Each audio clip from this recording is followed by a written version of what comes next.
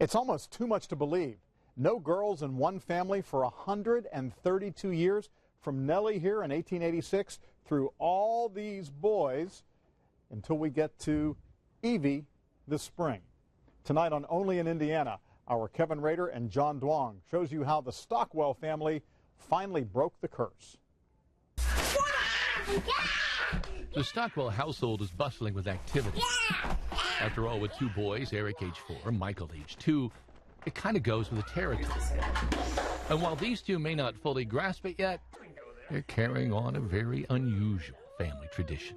Well, it's jokingly referred to as the Stockwell curse, amongst the women at least. And it's easy to understand why.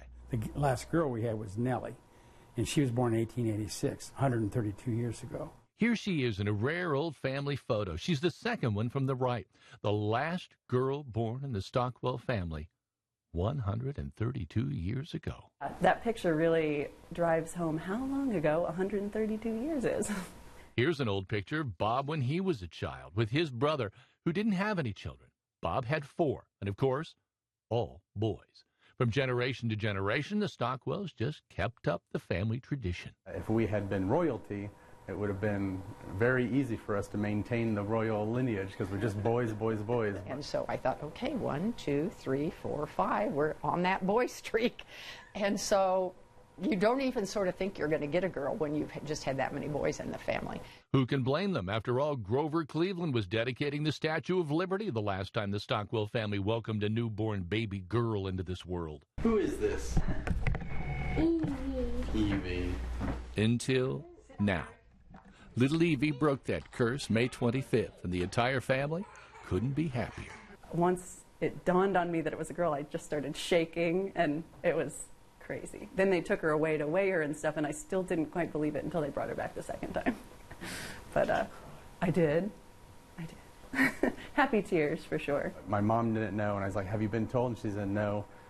And I was like, well, you have a baby granddaughter. And then she kind of screamed and cried a little bit. I think I just screamed and cried and thought, oh my gosh, I just can't believe.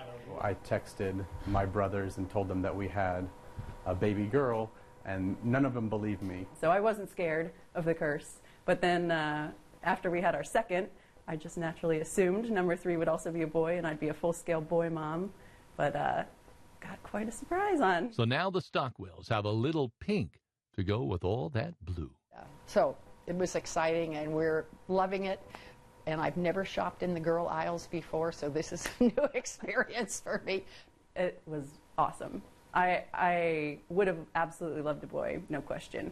But now that I have a girl, I'm starting to notice little girls and think about all the fun stuff that we're going to be able to do together, and it's really exciting. So you've ended the curse. I know. Broke the curse. I get the hiccups. Who knows? Maybe this will be the start of a new streak over the next 100 years.